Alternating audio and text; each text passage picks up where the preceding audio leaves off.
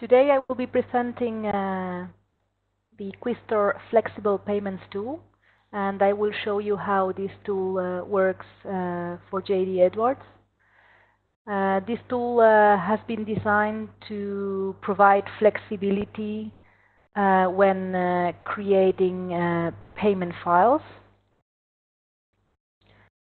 So I will show you how this tool works. So the best thing about this tool is that the end user will not experience any difference in the payment process because they will be using the standard JD Edwards payments. So the creation of a payment group will be the same. There is no change there. And they will not notice any difference when processing a payment group.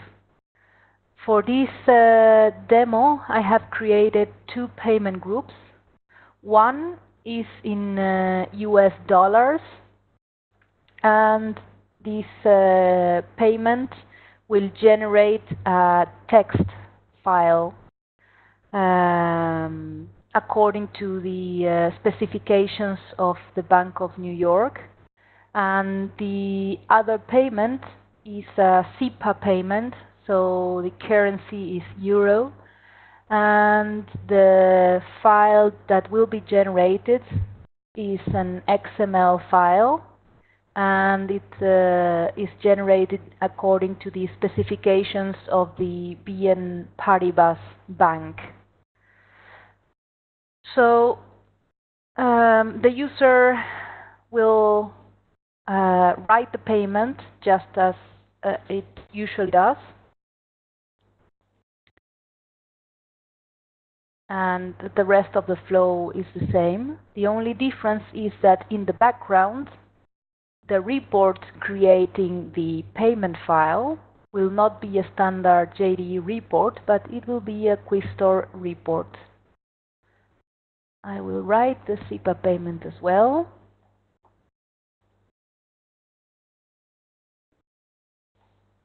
And you will see here in the submitted jobs, there are two Quistor reports being submitted per payment group. The second one is the one responsible for creating the payment file. This report also provides a PDF output that I will now show you.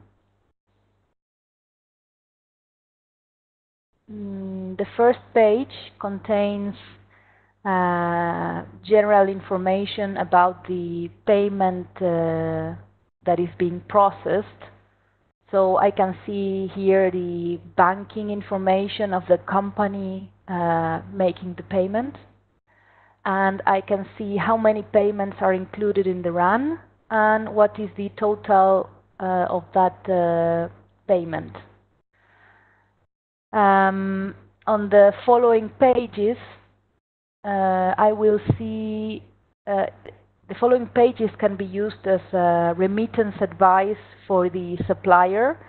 So I will see the banking details of the vendor that is the beneficiary of that payment, and I can see which invoices are being paid. And the last page of this PDF output, it's not very interesting for the end user, but it's useful in case any errors arise. First, you will see how the payment file would look like, and then you can see below the destination directory where that payment has been written and the name of the payment file. So you can see here that it's a text file. This is the name of the file, and in this case I can easily find the file in that shared directory. In case of any errors, an error will be printed in this page and an error message will be sent to the work center. I will show you how the other PDF looks file looks like. Let's open the PDF corresponding to the SIPA file. So we'll see now that the banking details provide an IBAN number instead of a bank account number, as we saw with the US payment.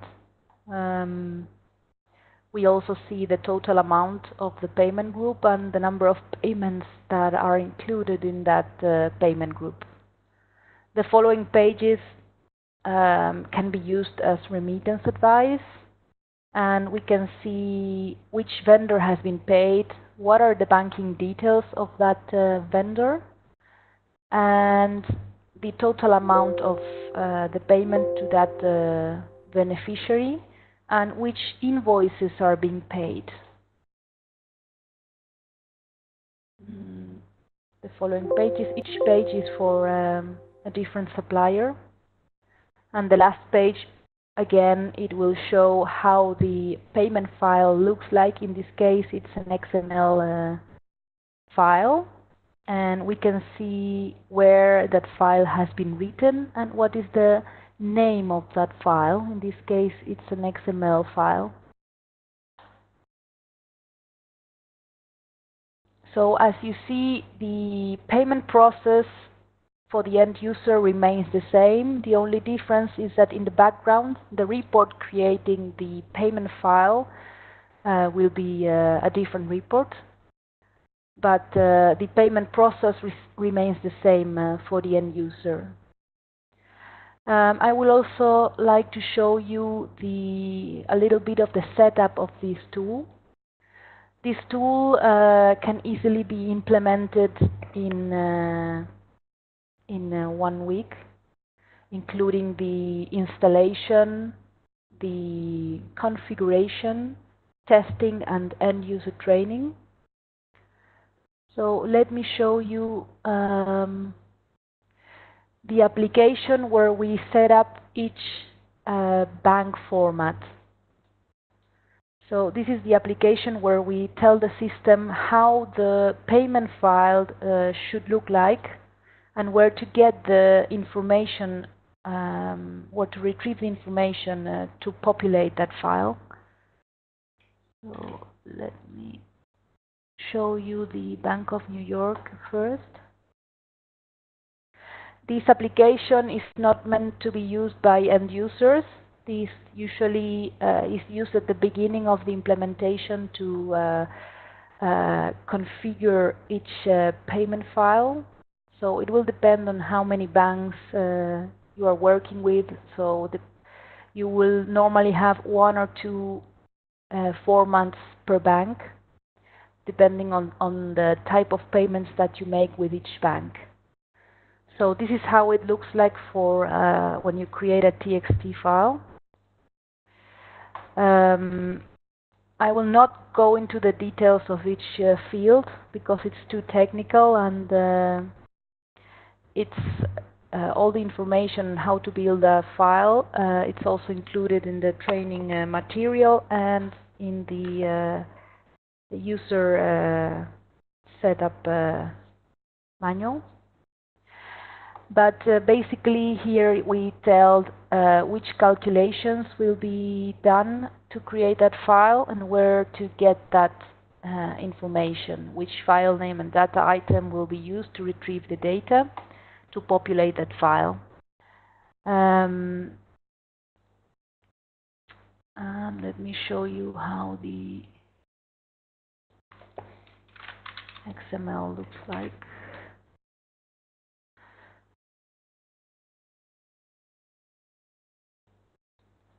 So in the case of the XML, most of the XML tags are specified in this field as a constant value.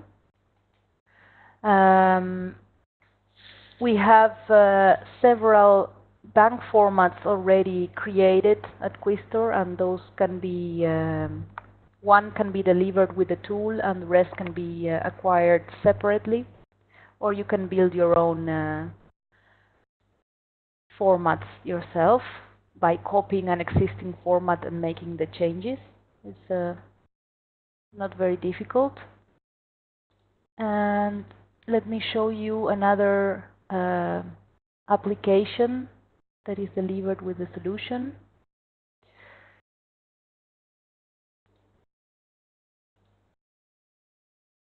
In this application, it's designed to tell the system which bank format to use for each bank account and payment instrument combination. So most of the times each bank has its own specification,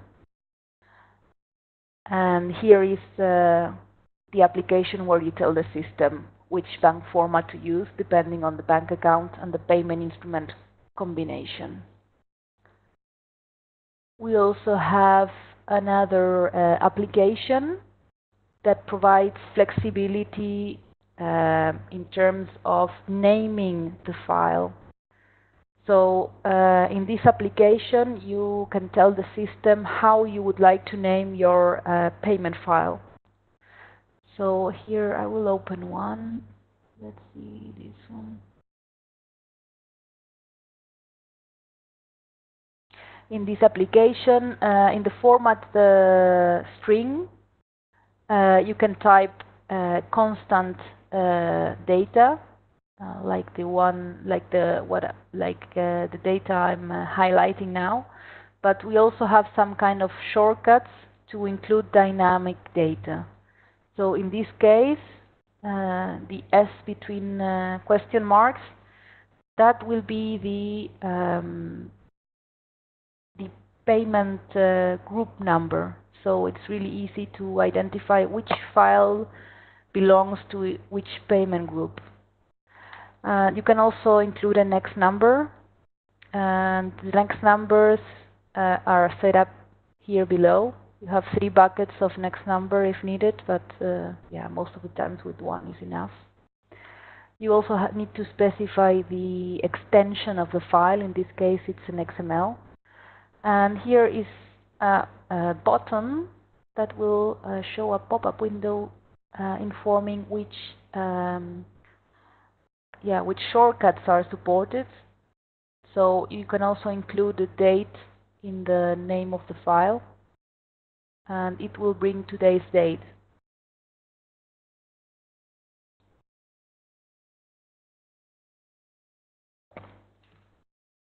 So for example, this XML file is including the date in the name of the file.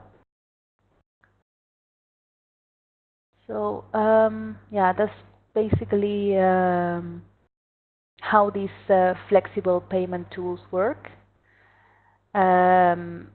It's really useful when you work with several different banks that require different formats, and then it's a way of providing the flexibility you need to create those files without the need of further customizing your system.